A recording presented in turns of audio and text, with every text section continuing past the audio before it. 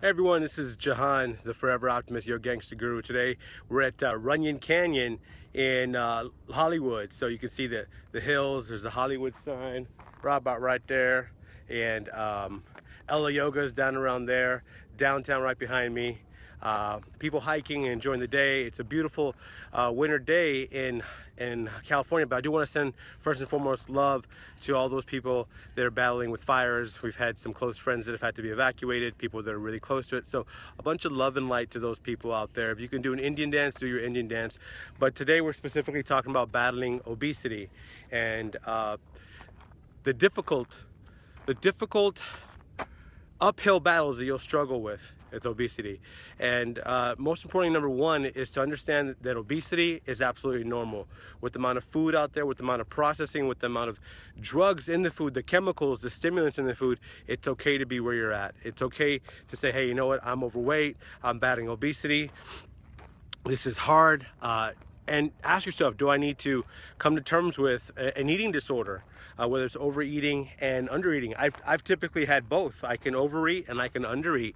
I've never been the one to vomit and force myself to throw up, but it's okay. It's perfectly okay. Some people struggle with alcohol, cigarettes, gambling, sex, shopping. But if you're struggling with obesity and being overweight, realize that it's okay. Number two is ask for help and truly understand that there are people out there that have been in your situation that love to help and that are there for you. I'm definitely one of them, the best that I can. I just know that the more I focus on, number three, meditation and going inwards, that I handle all my other obesity, that the void that I'm trying to fill with food, I will never really be satiated.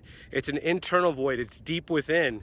And through my meditation, I can find number four, and that's inner peace. Because when you find that inner peace, you won't have to overeat. When you find that inner peace, you'll be fuller much faster. When you find that inner peace, you're gonna sit down and just drink a glass of water before you order your food, or you're gonna prep more food at home. And then number five is just, lastly, make as much home-cooked food as you can, and realize that the more times you go to the grocery store, the more successful you're gonna be. That's where it really starts. Your success begins by preparing yourself. And even if that's a meal prep, and if you have the budget and you have the money for meal prep, then that's perfectly fine. So just realize that those are your 5 strategies. I'm already starting to juice because I want to end the year really strong. About a month ago, I was about nearly 200 pounds on the scale, and I just wasn't happy. Today I'm 186.3. I've been juicing for 2 days, haven't been eating much, been eating very little. My portions have come down. One thing I've been doing, a little bonus for you guys, is that if I'm with a friend or a family member, we'll split the salad. We'll split the sorbet yogurt bowl. We'll split a large vegan smoothie or something, and I order large and split it versus you know, smaller portions. It's just, I find it much easier. And then lots of fruit, because I exercise a lot. I do a lot of fruit. So those are some tips for you with battling obesity, especially during the holidays.